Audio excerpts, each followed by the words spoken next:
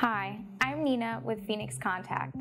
If you're currently using 1771 IO, chances are you're worried about the future of that system.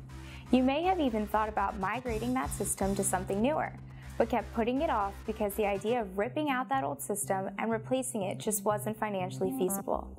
Let's face it, shutting down a line for a couple of weeks to switch out a control system, reprogram, rewire, and revalidate just isn't possible in many situations.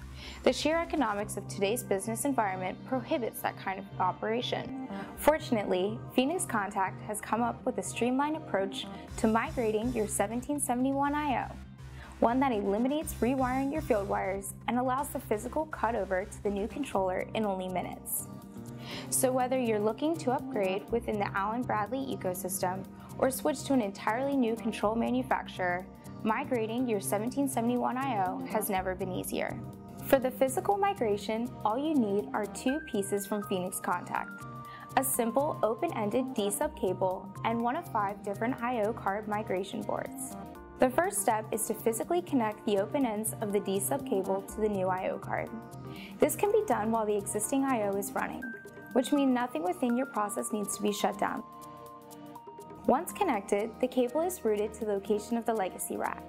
This same procedure would be used for each IO card in the rack.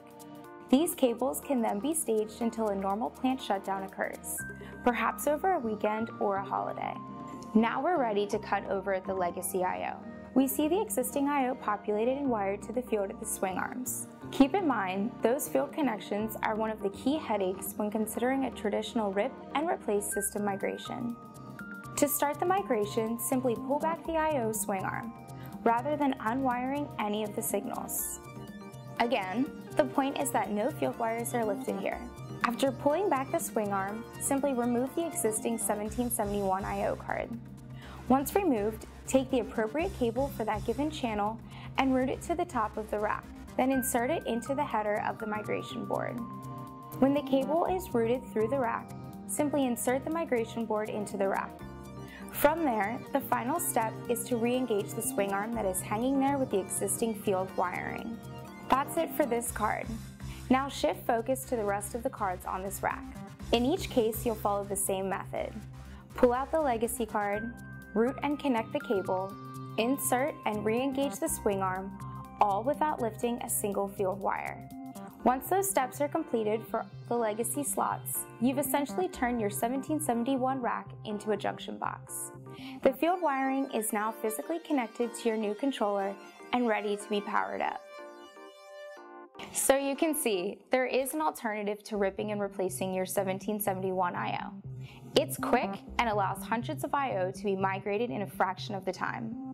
It slashes labor costs associated with the migration because of its simplicity and speed. It significantly cuts down on potential wiring errors by maintaining all existing field terminations. And finally, it is controller agnostic and enables migrating your 1771 IO to any controller of your choice. To learn more about this amazing new migration system, reach out to your local Phoenix Contact distributor or check out phoenixcontact.com/1771migration for detailed data sheets and more information.